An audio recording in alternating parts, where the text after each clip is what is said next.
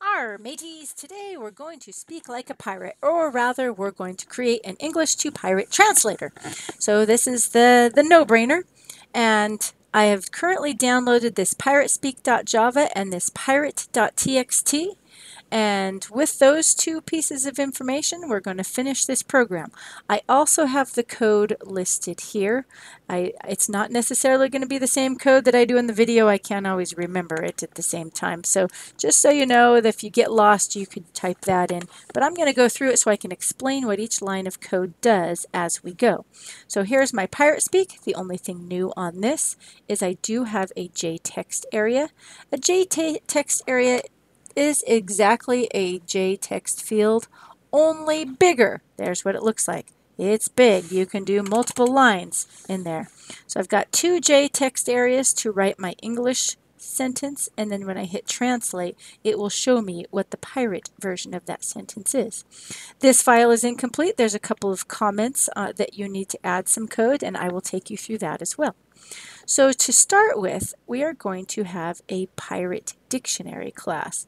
And well, let me show you the text file. The text file is just a plain notepad file or whatever you use to create text files. And in it, it's got an English word, and then it's got a pirate translation for the word. So every other line is English and every other line is pirate. So that's how we're going to work our translation. It's just a simple lookup table. So let's code our pirate dictionary. Our pirate dictionary is going to handle all of the file reading. And so because of that, I've got this import java.io.star semicolon. I also have this util one because I'm going to use the scanner, and because when I read the information from the file, I'm going to store it into an array list. That way I don't have to keep accessing the file time and time again.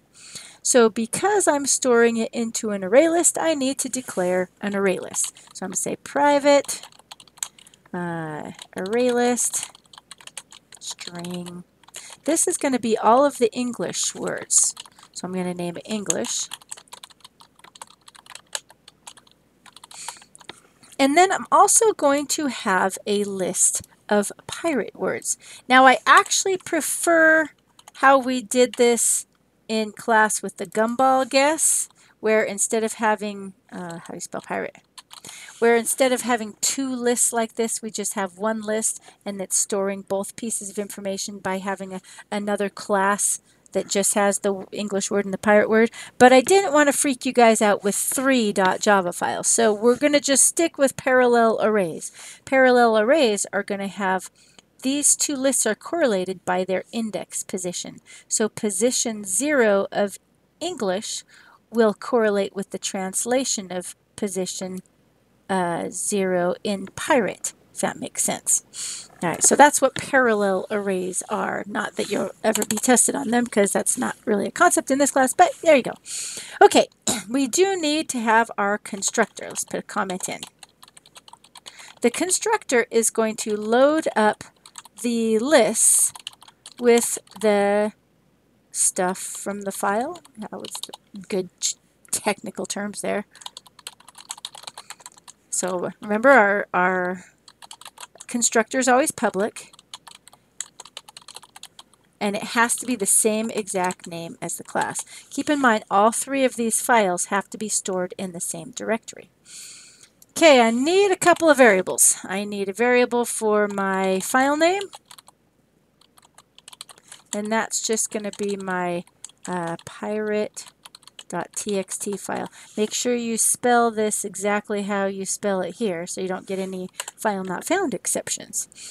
I do need my scanner. So my scanner is scanner file in.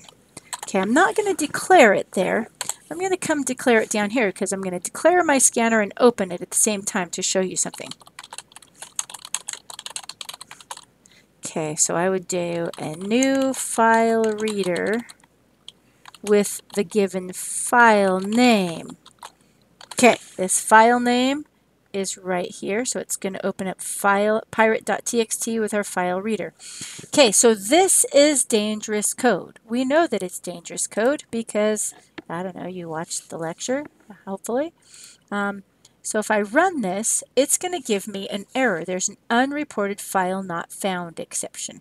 Since this is dangerous code, you have to put it into a try-catch. Now, not all dangerous code is forced into a try-catch. You can still get errors without, excuse me, that was kind of weird. You can still get errors without having this try-catch. But I'm going to press enter a couple times over here. That way we can have more code in our try, and then we're going to catch this exception. Now you can catch the specific exception of the file not found exception if you want to. We might have more than one error in this, so I'm going to leave it generic just to keep this code pretty simple. But yeah, you could catch the specific file not found exception. It's always best to print out the error. That way you can see what's going on. Okay, let's compile that again and see if our error goes away. So now that it's in a try-catch, it likes this line of code. Because this is dangerous code, we have to put in some placeholders to make sure it's the exceptions taken into account. Okay, next thing we want to do now that our file is open is we want to iterate through the file. So I'm going to use a for loop, and so long as the file still has more information in it, that's our file.has next, then we want to keep reading the file. Okay, currently this is an eternal loop right now because we're seeing if the file has any more information, but we're never reading the file, so it's going to continue this loop forever. Okay, after I read the entire file, I want to make sure I close my file, so I'm going to get that in right now. Otherwise, knowing me, I will forget. Okay, so now let's read in our file. To read from the file, you say file in dot. Now you can choose what you're reading based upon what is in the file. If you have just want to read the next word, you could say next. If you want to read in the next int, you could say next int. If you want to read in the next double, you could say next double. In our case, we want to read in the entire line, so I'm going to say line. Okay, this has to be stored in something. I can't just say, because remember, next line returns a value, so we have to set it equal to something else. Or in our case, we just want to add it to our English list. So here I'm going to say English list, or English.add. Now in the parentheses, I can put my next line. I got to put my closing parenthesis before the semicolon, and whatever gets returned from this next line gets now added to the English list. Okay, I also want to do the same with the pirate list. So I'm going to copy and paste that code and change English to pirate. There it is. And make sure you close the file at the end, and voila, our pirate translator is somewhat functional. All it's doing is loading the information from the file into the list. So now what we've got to do is we've got to go and translate each of those words. So we're going to do another little method in our pirate dictionary to make sure that we can easily translate from English to pirate. Okay, so I'm going to come down after my try catch, and we'll put a couple of comments in. This ends the catch. This bracket right here ends our constructor. This bracket right here ends the class. Oops, forgot to comment. So before the class ends, but after the constructor ends, I want to translate a pirate word into English. Okay, so if I'm going to translate a pirate word, let's put this down, translate pirate into English. All right, remember back to our methods. What information do we need to know in order to translate from pirate to English? Well, we need to know what the English word is. So we know we are going to have a parameter. String English. Okay, E-I-N-G-L-I-S-H. My list is called English, so I'm going to call this English word to distinguish. Okay, so that is the information I need in order to translate from English to pirate. Well, what is the answer to our method? What are we solving in this particular situation?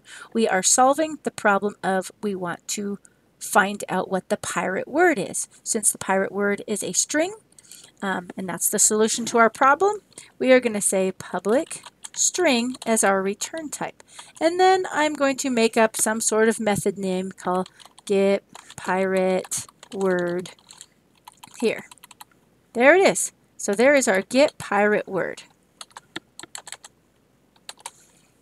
Okay, so what I want to do is I want to return back the pirate word that's at the same position in the pirate list that the English word is in the English list. Yeah, you can see why I like just one list in that other bubblegum program, but that's okay. We'll deal with this. Okay, now since I'm dealing with positions, since I need to access positions, I can't use a for each loop.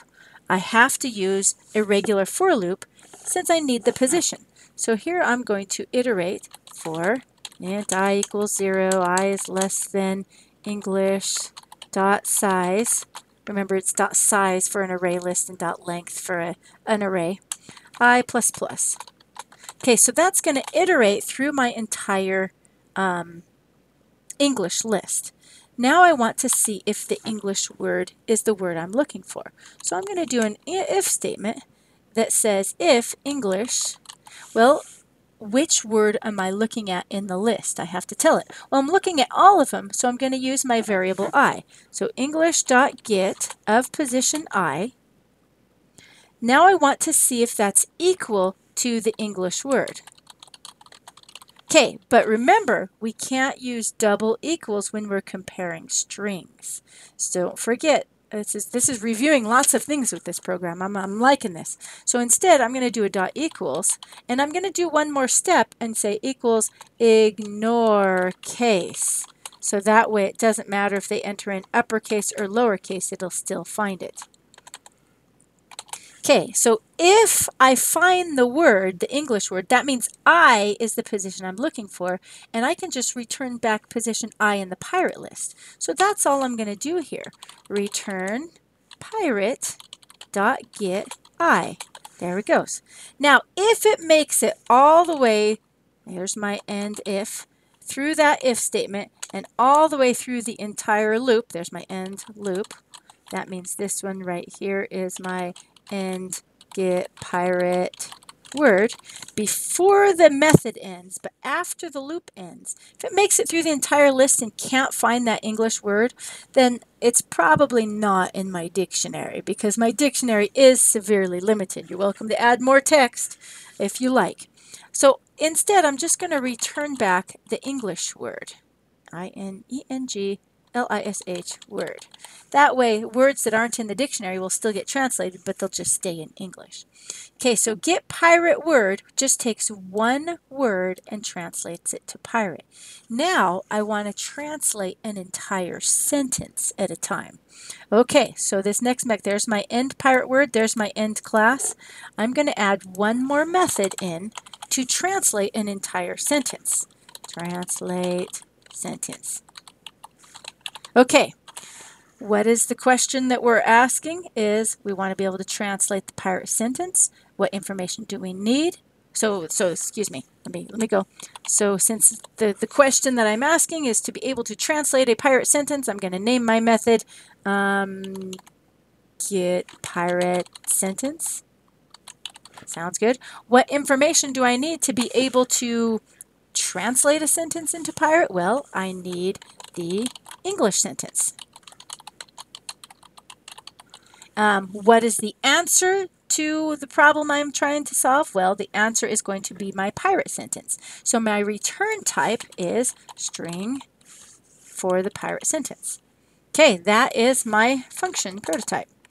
Yay, now since this isn't a class, it just have to say public on it. There we go.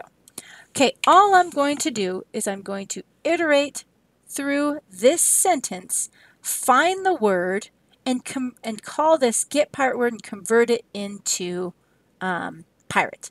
So my answer is going to be string pirate sentence. S-E-N-T-E-N-C, sorry. Okay, I'm going to start that out as nothing. And then as I translate each word in this sentence, I'm going to add it to my pirate sentence.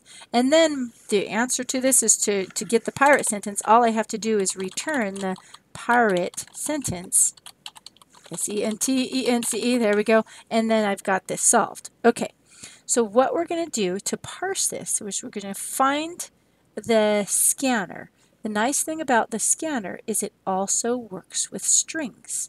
And you can parse your sentence just using the scanner, so because it'll go, if we just do a dot next, it just gets each individual word, right?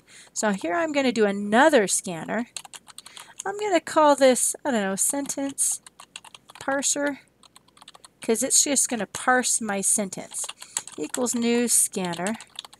And so instead of a file or instead of a system.in, I'm going to just put my English sentence, because that's what I want to chop up into words, is this English sentence. Now this scanner works the same way. We can use that has next. So long as there's more words in the file, well, sentence, E-N-C, I can't spell sentence and talk at the same time. So long as there's more information in the file, we're going to keep translating. Okay, we're going to use, instead of a next line though, I'm going to use a dot next, so it only gets each word at a time. Hi, space, there. It's just going to get hi, then it will get there. All right? So I'm going to first get the word, string word equals sentence parser dot next, not next line, not next int, not next double. It's got to be just the next word. Once I get that word, I can translate that to pirate. So I can say string, I'm going to call this P word, because that's pirate word, I guess, equals, and I can use my get pirate word to get whatever word that is. Get pirate word, and I'll send it the word. Now I'm just going to add that pirate word onto my pirate sentence. So pirate sentence equals P word plus, and then we'll put some spaces in between there. No, yeah, I do. But instead of just equals, I want to do a plus equals. That way it keeps adding it on to the pirate sentence. Alternatively, I can do it the long way, and I could say pirate sentence equals pirate sentence plus P word. Both ways work. All right, once it's made it through all of that, it's going to return the pirate sentence. So this is now theoretically done, except for the 500 errors that I now have to fix. Great, which means you guys have 500 errors too, huh? All right, let's go see why. Public string get pirate word, it says there's a semicolon expected. Oh, I see it, and you guys were probably yelling at me at this video. Do you see that parenthesis? Anytime we had, my finger must have slipped. That has to be an opening squiggly bracket, not a parenthesis, because that's what starts and ends our method. Okay, let's see. I went from 22 errors down to how many? I still got a few. Let's clear that out and see.